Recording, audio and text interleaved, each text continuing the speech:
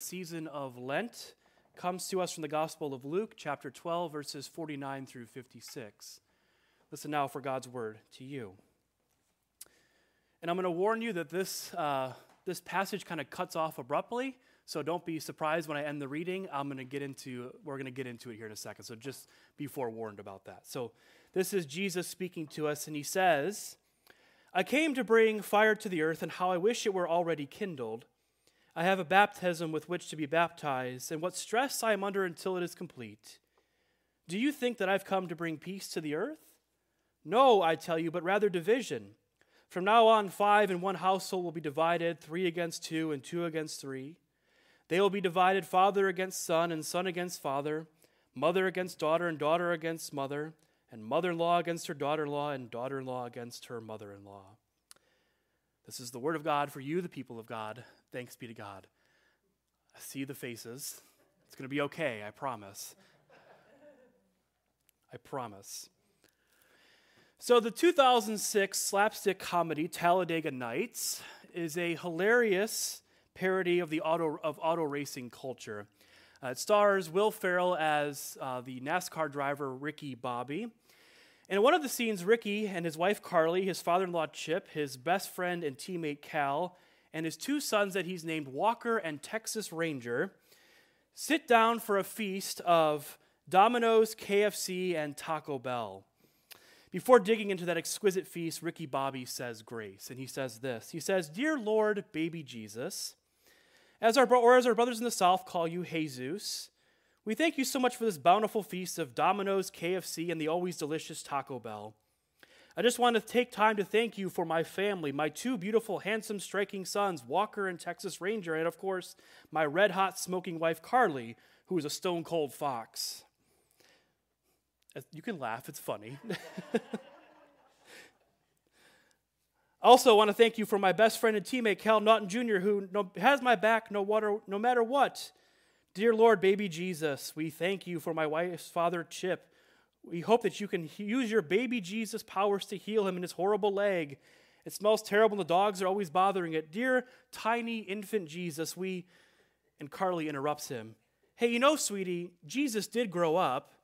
You don't have to call him baby. It's a bit odd and off-putting to pray to a baby." Ricky responds, "Well, I like the Christmas Jesus the best. And I'm saying grace. When you say grace, you can say it to grown-up Jesus or teenage Jesus or bearded Jesus or whoever you want." Ricky attempts to start the prayer again. "Dear tiny Jesus, in your golden fleece diapers, your tiny little fat balled-up fists." Carly's father, Chip, interrupts. "He was a man. He had a beard." Ricky's best friend, Cal Naughton Jr. adds, "I like to picture Jesus in a tuxedo t-shirt because it says, I want to be formal, but I'm also here to party. Because I like to party. So I like my Jesus to party. I also like to think of Jesus with giant eagle's wings and singing lead vocals for Lynyrd Skynyrd with like an angel band. And I'm in the front row and I'm singing along." Ricky looks at Cal oddly and attempts to pray for a 3rd time. "Okay, dear 8 pound, 6 ounce, newborn infant Jesus. Don't even know a word yet a little infant and so cuddly, but still omnipotent." And the prayer continues. Now, as funny as I think that scene is, and as much as I quoted it in my dorm room as a freshman, I think there is some level of truth to this scene. We all have images of Jesus that emerge. We have all of these different ways of encountering Jesus. Now, I don't know how many of you are taking time to pray to the 8 pound, 6 ounce baby Jesus, but we do encounter the infant Jesus during the Advent and the Christmas seasons, the Jesus who's born in a barn outside of Bethlehem, the love of God revealed in the fragile flesh of a child. Over the course of the season of Lent, we've been having our Wednesday Bible study where we've been looking at the book Freeing Jesus by Diana Butler Bass, and she talks about all of these different sorts of images that help us to encounter Jesus. There's Jesus as friend, and Jesus says that to us in the Gospel of John. I consider you to be friends. There's Jesus the teacher, not just the dispenser of information, but Jesus the wise sage. Jesus who offers us wisdom from God, the way that we're supposed to go in life. There's Jesus the Savior, Jesus who saves us not just from sin, but from all the things that estrange us from God and from one another. There's Jesus as Lord, the transcendent figure who rules over and guides history towards its proper end. There's Jesus, the shepherd who leads and guides his flock gently and lovingly. Jesus' life really is a prism, and the light of God reflects through that prism in a lot of different ways, and a lot of different images emerge from that prism. But I have a sneaking suspicion that the primary image that you carry around is not the one that we encounter here this morning, that Jesus says some things that seem to be rather un-Jesus-like. What's going on in this story? Jesus says that there's a fire that it wants to fall, and he's ready for it to be kindled. He says that he's come to divide people from one another, mothers from their children, and in-laws from their in-laws, although let's be honest, it doesn't take a whole lot to divide in-laws from one another. And then he asks that question. He says, do you think that I have come to bring peace to the earth? And he answers that question by saying not peace, but division. It's a little odd, right? Isn't this the Jesus that Ricky Bobby prays to, who's born in Bethlehem, who is heralded by the angels as the one who is the Prince of Peace? Isn't this the Jesus who sits on the mount, gives a sermon on the mount and says, blessed are the peacemakers? What's going on here in this story? What's going on with Jesus? Did he wake up on the wrong side of the bed that morning? You remember those old Snickers commercials where you're not acting like yourself when you're hungry? Is Jesus just a little hangry? Does he need a Snickers bar to become more like his normal self again? Don't call me sacrilegious. But maybe this really is on brand for Jesus. Maybe this isn't all that odd for Jesus to say.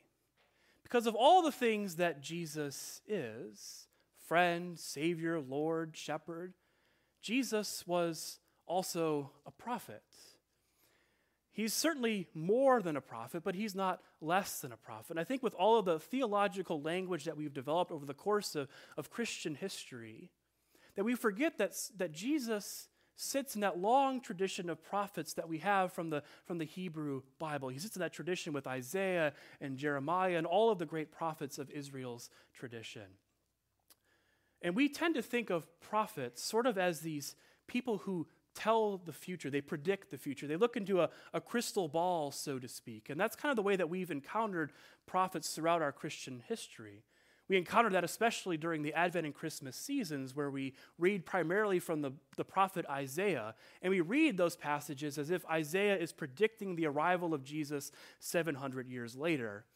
Or, of course, there's the book of Revelation, everyone's favorite book. And people love to hang out in the dark corners of the book of Revelation. They love to have it open while they're watching 24-hour news and say, see, Revelation predicted what's going to happen. But prophets are much less people who predict the future, and much more they're like social activists. They're social critics. They're people who are rabble-rousers. They sort of get into good trouble. Walter Brueggemann says that he says this is what a prophet is. Sandy, if you want to bring that quote up for me. We're going to try. All right, that's all I can ask for. Or I can always come back here too. All right, let me come back here. Gotta love technology, right? All right, so Walter Brueggemann says this. He says it's in his book, Prophetic Imagination. He says, the task of prophetic ministry is to nurture, nourish, and evoke a consciousness and perception alternate to the consciousness and perception of the dominant culture around us. So prophets are people who have this sense of a different sort of future. Now it's up. Perfect. Now you can see it. So prophets are these people who have this sense of consciousness, a sense of an alternative sort of future. And so in that sense, the prophets are people who are future-oriented. They see the world differently. They see the world as it could and should be. And they want to bring some of that future into the present. And when we think about Jesus, Jesus is someone who is captured by a vision, captured by a sort of alternative sort of consciousness. And he called it the kingdom of God. The kingdom of God where all of our expectations are sort of inverted and flipped upside down. The kingdom of God where the first are last and the last are first. The kingdom of God where the workers who are hired at the end of the day are paid the same as those who are hired at the beginning of the day. The kingdom of God where there is justice for the oppressed, where there's freedom for the captives, where the hungry are filled with good things, but the rich are sent away empty-handed. The kingdom of God where dividing walls are torn down, where the outcasts and sinners are gathered around the table. The kingdom of God where those who are blessed are those who make peace, those who are mourning right now, those who are hungry. Jesus really inverts all of our expectations with this vision of the kingdom of God. It's an alternative sort of consciousness that he brings into the present. And this sort of alternative consciousness, this different view of the future, a future that would arrive if we change course, a future that doesn't arrive simply if we stay on the current course that we're on, this is exactly what makes Jesus a source of conflict and division in the world. You can't talk about the first being last and the last being first without those who are already first being a little bit upset. You can't talk about the workers hired at the end of the day being paid the same as those who are hired at the beginning of the day without there being some conversation about sound economic policy. You can't talk about dividing walls being torn down without those who benefit from those walls standing there getting a little bit upset. And so Jesus is this source of tension, this source of conflict. And that's because the prophet, as they have this vision of the future, they are people who are deeply in touch with the pain of the world as it exists right now. That prophets are people who often emerge from the margins of society. They are people who have often been personally impacted by the injustices and the pain of the present. And so they are people who seek to bring those things out from the periphery and into the view of everybody else. And that is what makes them this source of tension, this source of conflict, those things that are hidden away, the people that society might try to erase, are brought into public view. This is exactly what Martin Luther King talks about in his letter from a Birmingham jail.